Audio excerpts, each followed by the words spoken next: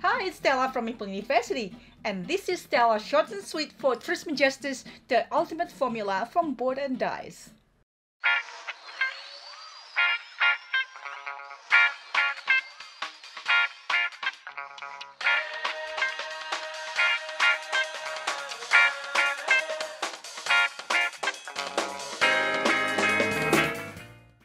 Inspired by the greatest alchemist Hermes Trismegistus, you follow his path and becoming an adept of the mysterious art of alchemy.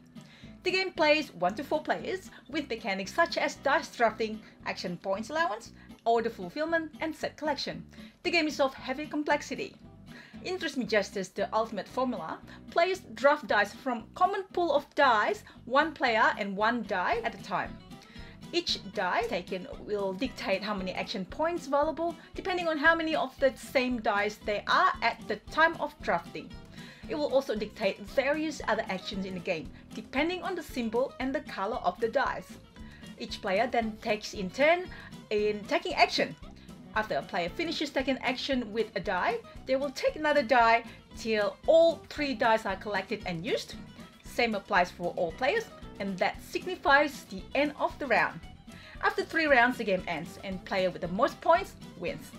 So where are the points coming from? You do your action by spending action points in various places on common and your player board, and here are some of them. You can collect experiment card in order to finish and collect points by giving up the required materials. You can collect material to your player board. You can collect essence needed to be able to transmute material to higher value. You can transmute a material 1 step at a time, moving from lower to higher value, discarding an essence and pushing yourself up on certain tracks to earn more bonus.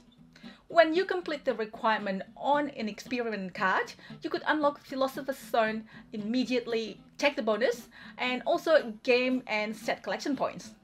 There are also other things you can take to engine build your action. What you shouldn't take it lightly is the follow action. You start with 2 allocated per round, which you can use to do most actions by following other players. There are a lot of going on and various things you can do. It could be a little overwhelming at first, but once you've done a few rounds, it will become easier. You get to keep a watch of your opponents, as they could take the dice you want or taking the bonus first on the tracks, and you can follow what they're doing as well. It's good that there are some competitive interactions, but it's not super bad if someone else gets to it first. Its uniqueness in mechanics make this game is worth playing again and again. So thanks for watching, guys. If you have any questions for me, please write in the comment sections below. You would help us by subscribing to Meeple University and hit the bell so you won't miss anything from us. You can also follow me on Instagram for my board games journey. Hopefully I'll see you there too. Until next time.